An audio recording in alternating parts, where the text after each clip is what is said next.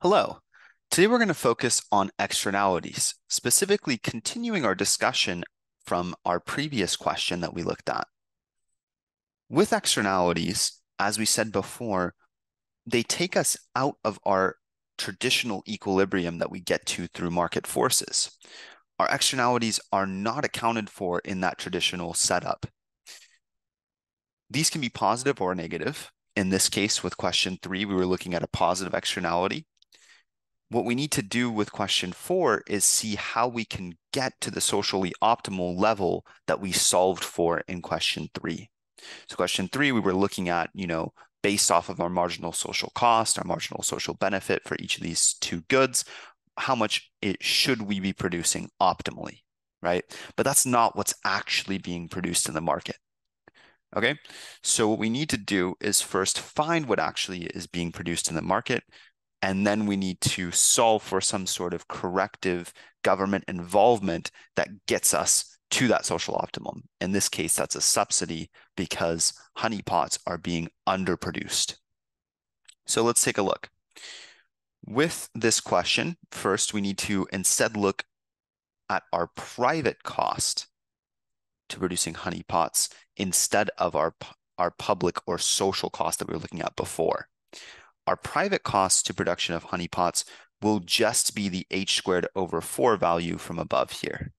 We're not going to factor in the benefit received from rose producers from the amount of honeypots being produced. That's our private cost associated with honeypot production. Next, we can say that our marginal private cost to honey production is going to be h/2. We're just going to take the derivative of h²/4, and we get h/2. Okay, we're going to set our marginal private cost of honey equal to the marginal private benefit of honey. In this case, that's going to be the same as the social benefit because the only benefit being received from honey is the $2 value that we receive by selling each honey pot. So we can say that our marginal private cost to selling honey is h/2. Our benefit is 2. Okay. What we also need to do, however, is implement some sort of subsidy to get us to our optimal level.